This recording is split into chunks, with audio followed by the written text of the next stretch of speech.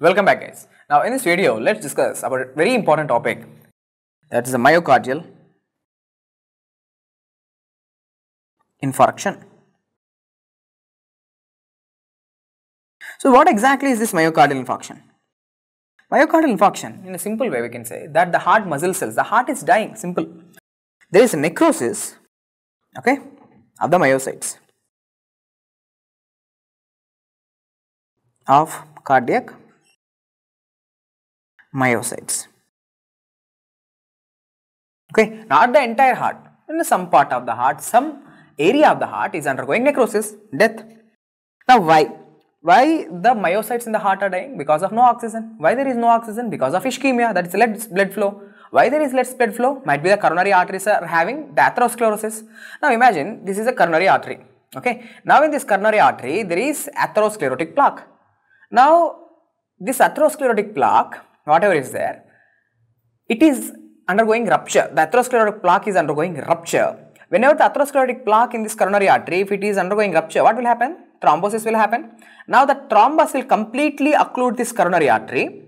Now whenever there is complete occlusion of the coronary artery, what happens? Now the blood supply to the heart muscle will be hampered, decreased. No oxygen supply. Whenever there is no oxygen supply, definitely the heart muscle cells or the cardiac myocytes will undergo necrosis. So which blood vessel is most commonly involved in the process of myocardial infarction? Okay, so the most common blood vessel involved. So the most common blood vessel that's involved is the left anterior descending artery. Okay, the left anterior descending artery, which is a branch of the left coronary artery. This LAD, which is also called as a widowmaker artery. Widowmaker artery. You know the reason why it is called as a widowmaker artery? Because it causes it makes the female a widow. Because atherosclerosis and this myocardial infarction are going to be most commonly seen in the male sex. So males are going to die, that leaves the female a widow. So the most common blood vessel involved in the myocardial infarction is the left anterior descending artery. One must know that this left anterior descending artery, it is supplying which areas of the heart? This LAD supplies the anterior wall. Okay, it supplies blood to the anterior wall of left ventricle. Not only that, anterior 2/3 of the interventricular septum. Okay, anterior 2/3 of the interventricular septum, and not only that, the apex, the most important region, the apex of the heart, the apex of is the left ventricular region. So apex of the heart, the anterior 2/3 of the interventricular septum, and the anterior wall of the left ventricle, all these regions, they are getting the blood supply from the left anterior descending artery.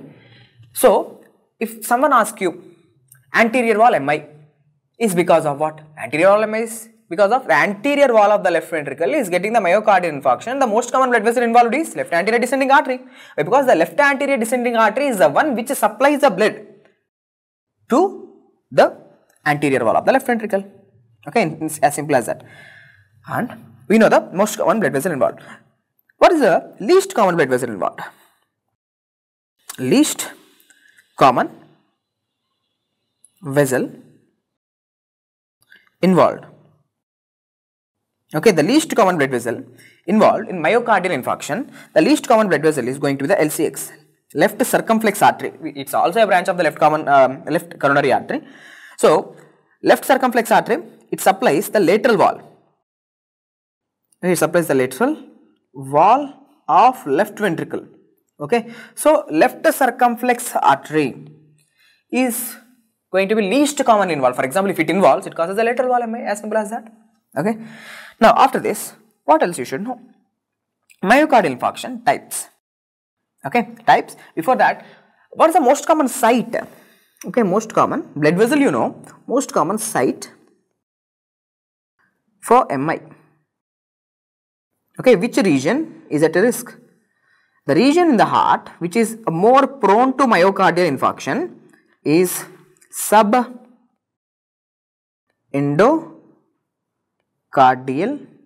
region. Okay, so the subendocardial region is the most common site of the MI. Why subendocardial region? See, subendocardial region, when compared to all the layers of the heart, endocardium, myocardium as well as the pericardium, the subendocardial region gets the least blood supply normally also. Normally, the heart muscle gets the blood supply, especially during the diastole. Okay, when compared to the other organs, normal organ systems in the body, they will receive the blood mainly during the systolic period.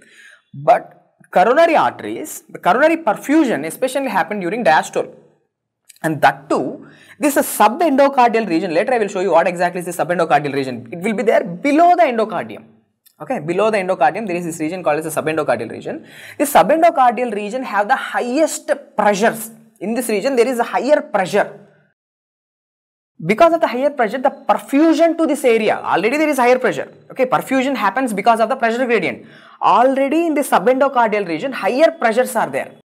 Because of this higher pressures, this subendocardial region is the one which gets the least blood supply. As it's getting the least blood supply, it is more prone to myocardial infarction. So, most common site of myocardial infarction in the heart is subendocardial region. Okay, if you want, you can look at here. See, this is the subendocardial region. Okay, that's the subendocardial region which is most prone to ischemia. Now, what are the types of MI? Types of myocardial infarction. The two major types which you need to know for your exams are STEMI and non-STEMI. ST elevation MI. So, MI in which the ST segment is elevated. Okay, MI in which the ST segment is elevated, and non-ST segment elevated MI and STEMI and non-STEMI.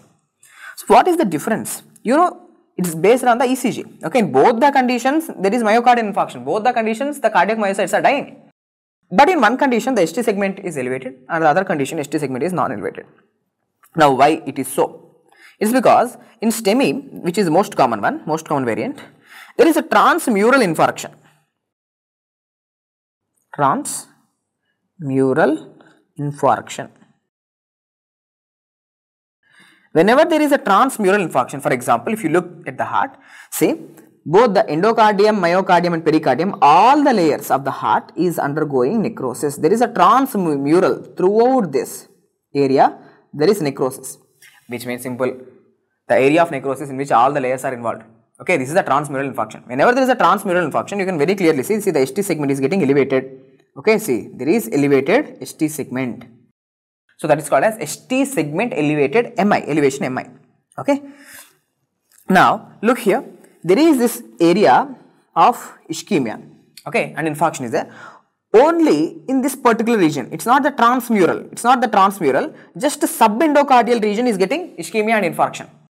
Now, then it is called as non-ST elevated MI. Sometimes even you can see the ST segment depression. Okay. So, the point which I want you to know is in STEMI, there is transmural infarction. In non-STEMI, there is subendocardial infarction. Okay, only subendocardial region is gone, dead. Now, the points which I want you to know. Imagine you are having a patient. Now you are having a patient. He is having myocardial infarction. Okay, the blood supply to the part of the heart is not happening. So, some myocytes are dead. Now, he present to you. Now, what you will do as a doctor, thinking logically, you have to, there is no blood supply. Blood supply is not happening. What you will have to do? You have to reperfuse the blood. So, whenever you do the reperfusion, okay, so you are going to give the thrombolytics, you are going to just burst the thrombus, you are going to lyse the thrombus, destroy the thrombus. So, what happens is again you are giving back the blood supply. So, there is a reperfusion. The important concept which I want you to know is there is something called as reperfusion injury. So, what exactly is the concept of reperfusion injury? Whenever you reperfuse the blood in certain conditions, whenever you reperfuse the blood, there will be more damage. Okay, there will be restoration. Let me write restoration of blood flow to ischemic or infarcted area can paradoxically, normally what you are thinking logically, there is no blood supply, let's give the blood supply back so that everything will become normal. Okay, so paradoxically, paradox means something unnatural, something not expected. Okay, so paradoxically, it increases or worsens injury of myocytes. So the point which I want to put into your mind is in the topic of reperfusion injury, whenever you do reperfusion, okay, whenever you do the restoration of blood flow to the ischemic area, more cellular damage will occur, okay, more cellular damage will occur because already that area is suffering with ischemia, not proper enough amount of blood supply is there. Whenever there is no proper amount of blood supply, no proper amount of oxygen, the mitochondria in that particular tissue is going to be damaged. The mitochondria cannot use the oxygen now properly. Okay, so whenever you give the blood back, whenever you give the oxygen back to that tissue which is suffering with ischemia and hypoxia, what happens is the oxygen, okay, there is incomplete. Why this reperfusion injury is because incomplete reduction of oxygen due to damage to mitochondria. So the mitochondria in that particular area, now they will take up the oxygen, but they cannot properly reduce the oxygen, because of which free radicals are generated. Okay, that will lead to development of free radicals. So this free radicals, because of the reperfusion, this is the important point, because of the reperfusion, the free radicals are going to be generated. Now these free radicals, what they will do? These free radicals will show the pathological effects by lipid peroxidation. They will go and attack the cell membranes of the surrounding cells. So they will cause lipid peroxidation. And they will cause protein modifications, and that because of the lipid peroxidation within the cell membrane, that will cause damage to cell membrane. Okay. So the most important point which I want to put into your mind is, due to reperfusion, the free radicals are going to be generated. These free radicals will cause damage, and that too, this area is undergoing necrosis. So necrosis is going to follow by inflammation. So whenever you give the blood supply back, what happens is, the second reason for reperfusion injury is influx. Okay, I am giving the second reason. First reason is development of the free radicals. The second reason is influx of WBCs. Okay, along with plasma proteins. Okay, so plasma proteins are going to come to this area, WBCs are going to come with a lot of cytokines, all of them. Okay, these WBCs infiltrating neutrophils, the plasma proteins and cytokines which are coming to the area of necrosis, they will further cause damage to the surrounding cells. Okay, they will cause further damage. That will also contribute to the free radical damage. Okay, so these are some important points which I want you to know. This is something paradoxical. So usually students will think whenever there is myocardial infarction, okay, the blood supply is not there, we have to give the blood supply back by thrombolysis. But in certain conditions, whenever you do so, there will be much more damage, that is called as a reperfusion injury. Okay, that's the point which I want to put into your mind. Now, what else you should know regarding the myocardial infarction? See, normally whenever there is myocardial infarction, there will be ST segment elevation. That too, in certain forms of myocardial infarction, that like non-STEMI, then there is not even ST segment elevation. See, ST segment elevation cannot be taken as granted that whenever there is ST segment elevation, that is myocardial infarction. You cannot say something like that, because ST segment elevation is seen in many conditions. Even in pericarditis also, there will be ST segment elevation. So just by looking at the ECG changes, we cannot confirm that this is myocardial infarction. We cannot do something like that. Okay. So for the establishment of the diagnosis, we will look at cardiac, okay, biomarkers.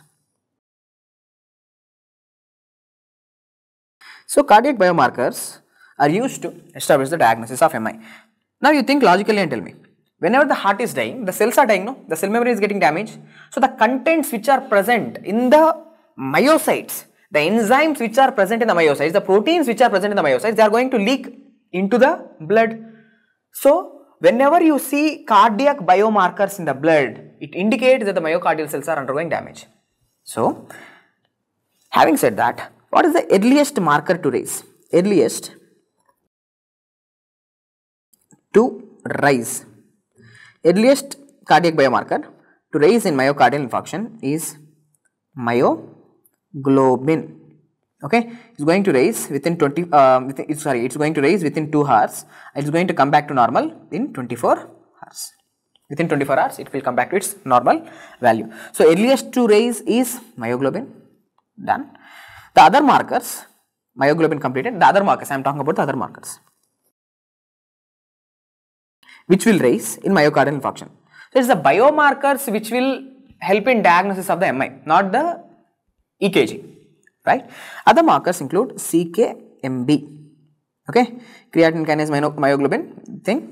See, this CKMB is going to raise in 2 to 4 hours and it will come back to normal value in 2 to 3 days.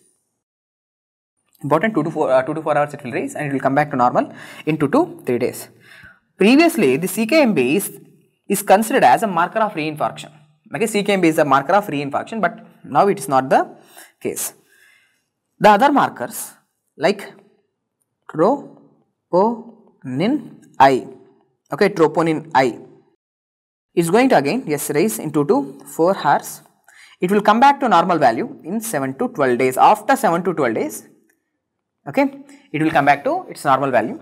The important point is, so CKMB is not the marker of reinfarction. Now, latest updates are the troponin I is the best marker of reinfarction. It is the best marker of the reinfarction and it is the most sensitive also. The troponin I is considered as the most specific, most sensitive.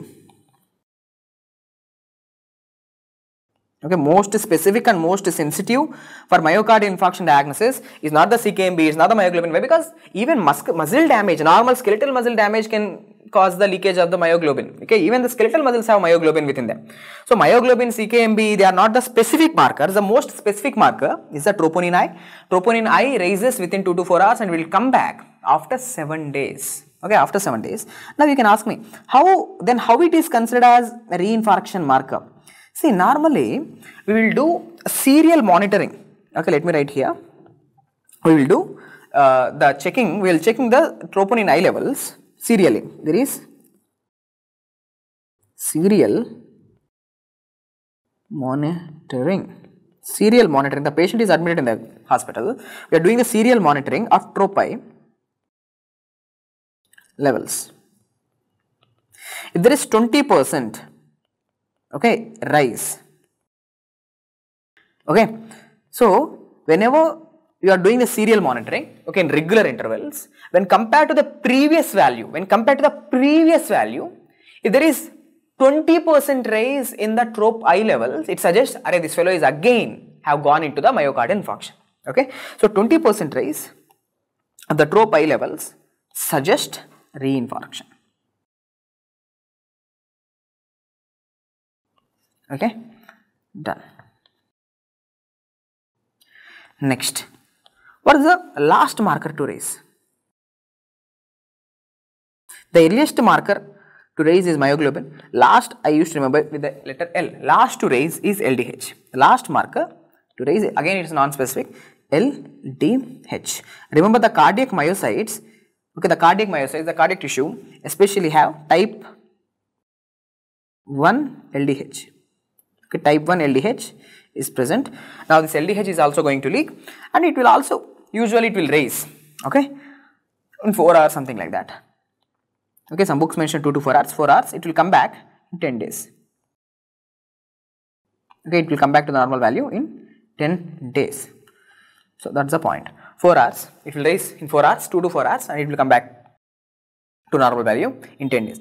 So this is a very important area. So whatever I have written over here, the cardiac biomarkers, the earliest to raise is the myoglobin and the last to raise is the lactate dehydrogenase, LDH. Okay, the most specific marker, the most sensitive marker, the marker of reinfarction, the best marker is troponin I. CKMB is no longer considered as a marker of reinfarction. So how can we diagnose that there is reinfarction? If the troponin I levels, we are doing the serial monitoring of the troponin I levels. If there is a 20% raise when compared to the previous value, then it should be taken as the case of reinfarction, right? Now after this, what you should know? In the laboratory, okay, not only this, in the labs, what else you can find is the LDH ratio. There is something called as flipping of LDH ratio. So what is this flipping of the LDH? In a normal healthy person, the LDH type 2 is greater than LDH type 1. Okay, so in the blood, what you will see is the LDH type 2 ratio, the concentration is more than the LDH 1. But what is happening in myocardial infarction? The cardiac myocytes are rupturing, damaging, necrosis is happening, they are dying. So whenever there is a death of these cardiac myocytes, I have already told you that LDH type 1 is present in the heart cells. Whenever these heart cells are dying, the myocytes are dying, the LDH type 1 is going to leak into the blood. So what happens? LDH 1 levels will become more than the LDH 2. So this is flipping. Normally it should be 1 greater than 2, but now 2 will be greater than 1. So this is called as flipping. Okay. So this is the MCQ which I want you to know. Now after this, what are the other ways? Like, if you want to know where exactly the infarction is happening, for example, time bad, the patient is dead. Okay, with myocardial infarction, the patient is dead. Now you have done the autopsy. Now you are looking at the heart. Okay, you are looking at the gross specimen. Okay, now you are having a heart. Now you want to know where exactly is the area of infarction. How can you know that this is the area which is dead? That can be done with a test called as, see now, let me write here, you have gone with autopsy. Okay. Now, gross finding I am talking, not microscopy, gross findings.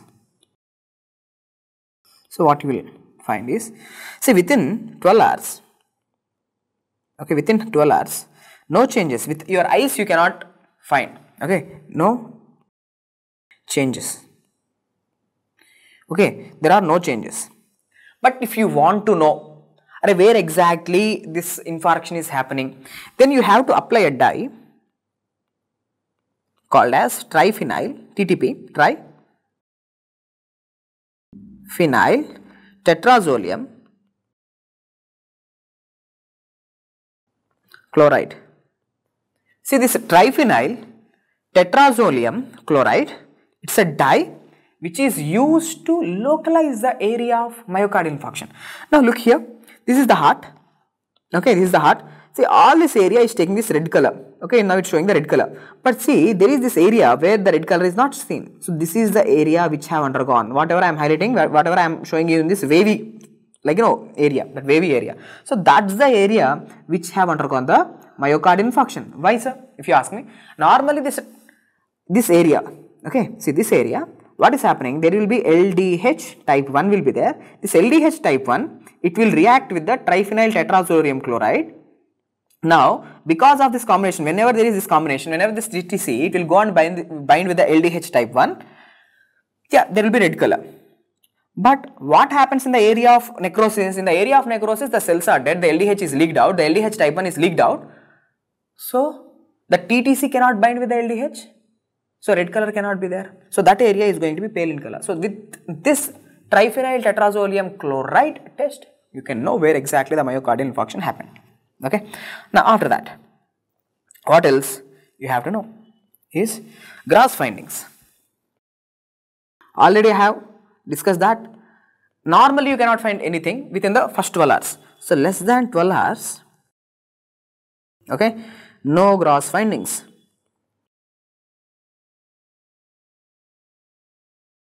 But if you want to find the area of necrosis, you have to go with the triphenyl tetrazolium chloride dye test. Now, within 12 to 24 hours, okay. So, within 12 to 24 hours, anything is seen, dark mottling, this patient is dead. Now, on autopsy, what you can see is that area of necrosis will show dark mottling. Okay, within 1 day, 12 to 24 hours, you can see the dark mottling. Now, in 1 to 3 days, okay, in the first 3 days, okay, what you can see is dark mottling will be present along with yellowish tan.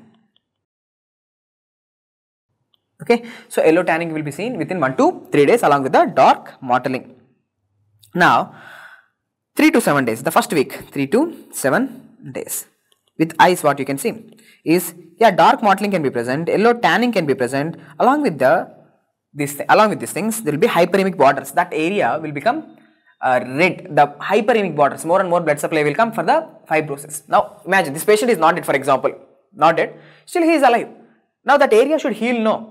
So, the hyperemic borders will come. Okay, now the patient is not dead. Only that part of the heart is dead. Luckily, the patient is survived. So, what happens? Initially, there will be dark mottling will be there. Along with the dark mottling, there will be yellowish tanning with the hyperemic borders. Okay, so there will be hyperemic borders. Okay, inflammation will kick on and healing will happen, right? And in 2 months, what will happen? In 2 months, complete scarring. Scarring is going to be completed. Means complete healing. So, these are the gross changes which can be appreciated. Now, what are the light microscopic findings?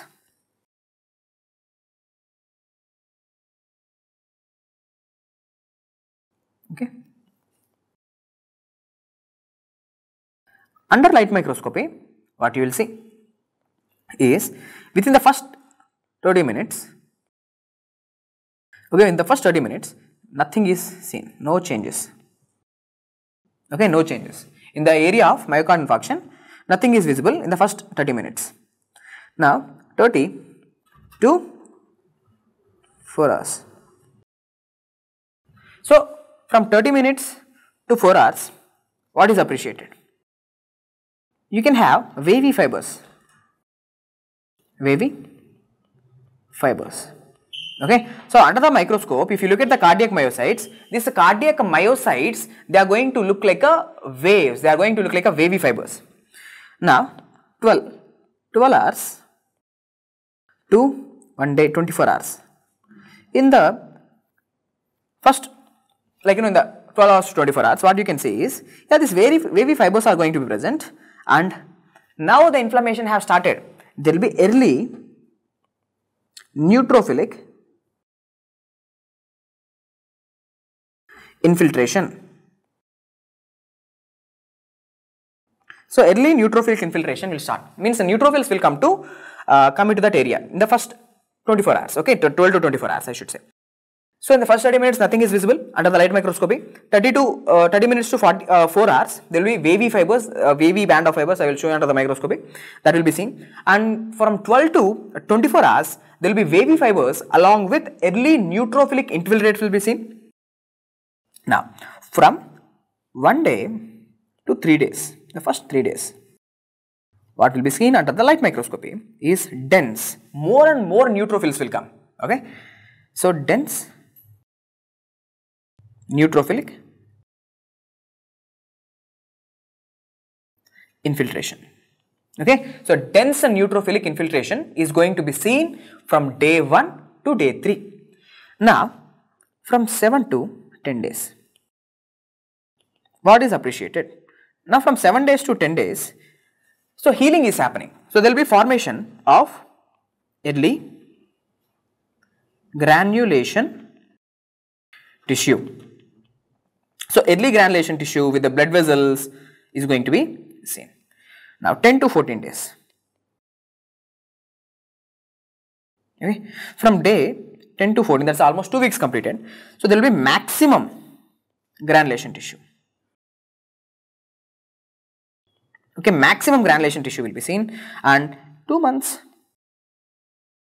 scar tissue is going to form. Okay, fibrosis can be completed.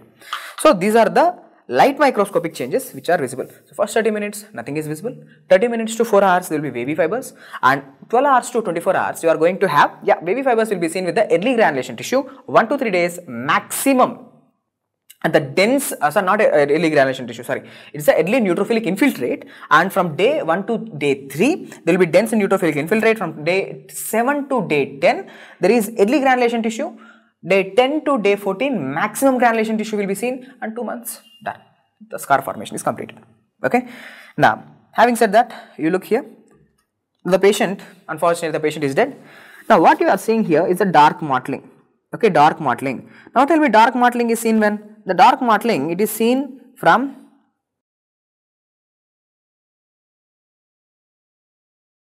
okay, it's a gross finding, right? It's a gross finding, not a microscopic finding. Gross finding, dark mottling, it is seen from 12 to 24 hours. 12 to 24 hours.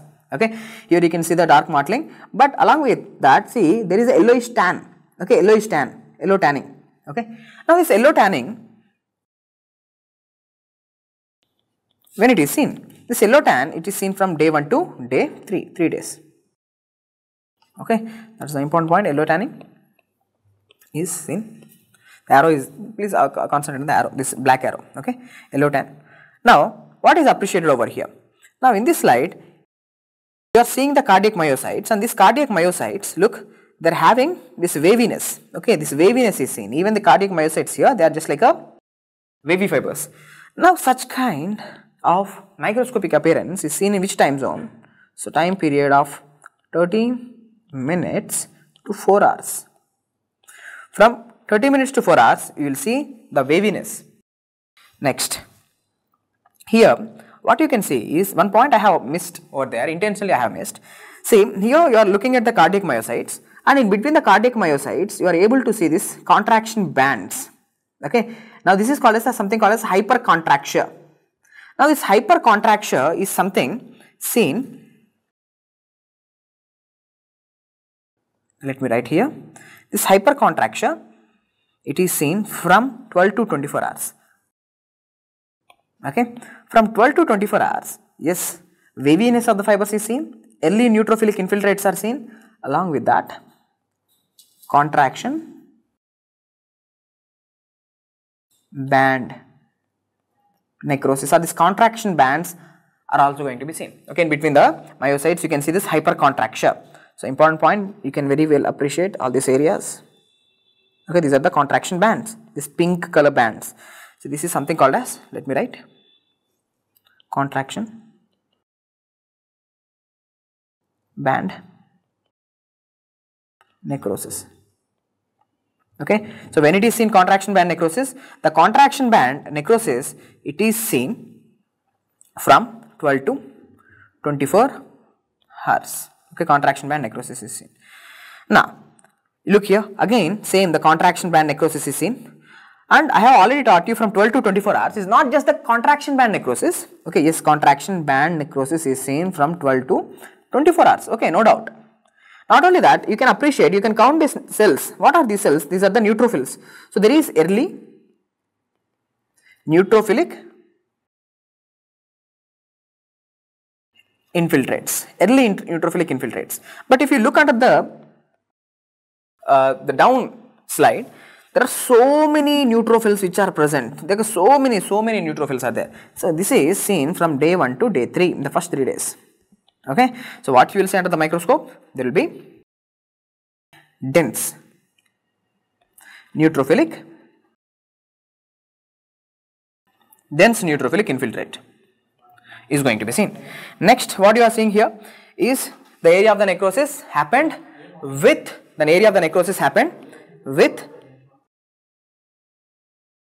this granulation tissue. All these are the blood vessels. Here are the blood vessels seen. Now these blood vessels are indicating that granulation tissue is forming. Now you can very clearly see here, these are the areas where the blood vessels are forming, the new blood vessels are coming to the area of this necrosis. So there is granulation tissue. Granulation tissue is forming in this example. Okay, so these are the microscopic changes. We have completed the microscopic changes also. The complications which I want you to know is, because of this myocardial infarction, what happens? Some part of the heart is dead, not the entire heart, only some part of the cardiac myocytes are dead. So complications, what are the complications that are going to be seen? Is the number one complication which I want you to know is, these patients after the myocardial infarction, post myocardial infarction, they can go into arrhythmias. Okay, they can go into arrhythmias, and there will be ventricular cavity dilation. The ventricular cavity, that part of the myocardium is weakened. Now it cannot take the higher pressures. Because of that, the left ventricular cavity might distend, might undergo dilation. That's the aneurysm. Okay, ventricular aneurysms can be seen. Okay, ventricular aneurysms can be seen, or sometimes that area of necrosis, it will rupture. Again, the rupture can lead to tamponade also sometimes. Okay, so rupture can happen.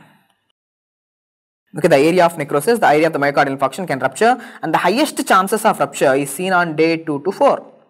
So within 2 to 4 days, rupture can happen, or after days, after weeks, not even days, after weeks. What happens is, in this myocardial infarction patients, they will develop pericarditis. Okay, it's an autoimmune pericarditis. Autoimmune pericarditis. This is the autoimmune pericarditis, which is seen hardly within 1 to 3 weeks. It's called as a Dressler syndrome. Okay, so Dressler syndrome is autoimmune pericarditis. It's a complication because of myocardial infarction. After myocardial infarction, certain myocardial antigens, the pericardial antigens, are going to be exposed to the immune system. So the immune system is producing the antibodies, and these antibodies will start to attack the pericardium, leading to pericarditis. And this autoimmune pericarditis is called as a Dressler syndrome. It happens after weeks. Okay, so these are some important points which I want you to know. Here you can very clearly see the left ventricular cavity, it is dilating, okay, and forming the left ventricular aneurysm. Here you can see this area is undergoing necrosis. Okay, necrosis and the rupture. This is the area of necrosis, and here you can very clearly see the rupture have happened, and the left ventricular cavity, it is forming this aneurysm, dilation, too much dilation leading to the aneurysm. So these are some important points which I want you to know